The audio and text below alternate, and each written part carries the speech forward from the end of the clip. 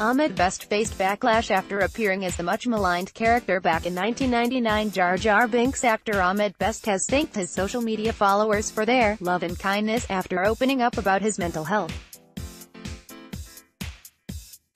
Last week, July 3, Best revealed that he contemplated suicide following the backlash his character received nearly 20 years ago. Best portrayed the Gungan character for the first time in the 1999 film The Phantom Menace. Binks only made slight appearances in the following two Star Wars movies, Attack of the Clones and Revenge of the Sith, which were released in 2002 and 2005.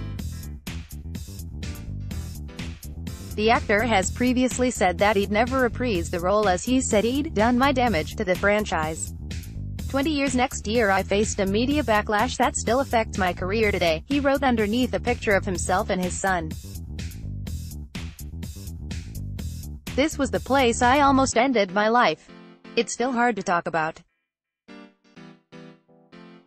I survived, and now this little guy is my gift for survival. Best received an outpouring of support, including messages from The Last Jedi director Rian Johnson, filmmaker Brian Young, screenwriter Brian Edward Hill and more. Now the actor has taken to Twitter to thank those who sent him the messages. "Thank you all for your love and kindness," he wrote. "It's been overwhelming. I'm gonna start writing this show. Gonna need help cause I've never done this before. I will be trying stuff out and posting it here. Let folks know. Thanks for all your support.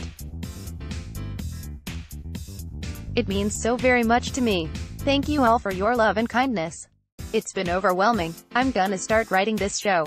Gonna need help cause I've never done this before. I will be trying stuff out and posting it here. Folks know. Thanks for all your support. It means so very much to me." Ahmed Best, at Ahmed Best, July 4, 2018. Last month, Star Wars actor Kelly Marie Tran deleted all of her Instagram posts following months of harassment from angry fans.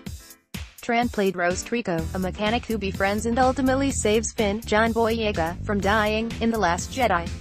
She was the first woman of color to play a leading role in the franchise, and it was first reported back in December that she had faced racist and sexist comments after her appearance in the film.